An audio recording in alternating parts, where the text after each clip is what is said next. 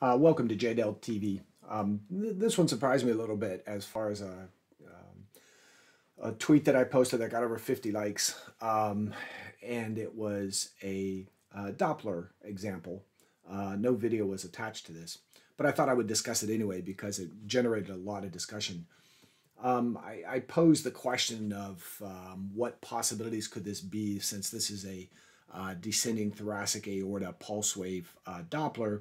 The differential quickly you start thinking about is aortic regurgitation, possibly coarctation, or something else.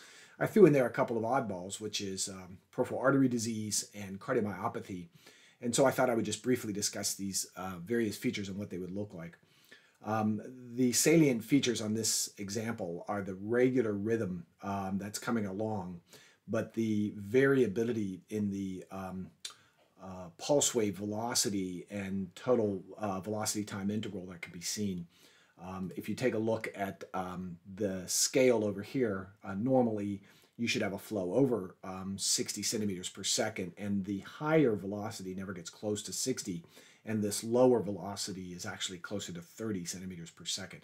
So this is very, very low output that at times, beat to beat, it's even significantly lower than on the previous beats.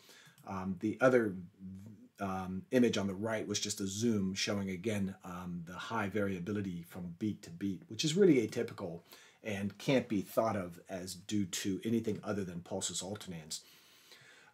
Coarctation would give you a high velocity and a persistent antegrade diastolic flow, which this does not show. Severe aortic regurg would give you significant flow above the baseline, opposite to the direction of the flow going down the descending aorta. And some people thought this was aortic regurg, and I can see why you might think that, but you notice it's kind of equal to the flow on the other direction. This just represents noise and artifact. And because the velocities are so low, the artifacts seem like a higher velocity relative to the actual low velocity of the normal physiologic flow. Peripheral artery disease gives you a stiff artery, and therefore you can see sometimes a recoil of flow in the opposite direction and get fooled into aortic regurgitation. But in peripheral artery disease, you won't have as high a velocity that you would get in aortic regurgitation, which should exceed 60 centimeters per second at the beginning and over, say, 20 to 40 centimeters per second at the end. That's what aortic regurgitation would give you, but not peripheral artery disease. And then this was just a catch-all phrase, something else, and give you time to think about different options. And I think some of the things people suggested were good thoughts, like intra-aortic balloon pump or ventricular assist device, which this patient may have benefited from, but wouldn't give you this type of pattern. So again, just a quick discussion on what pulsus alternans looks like, but in a place that we don't normally look for it, which is the descending thoracic aorta.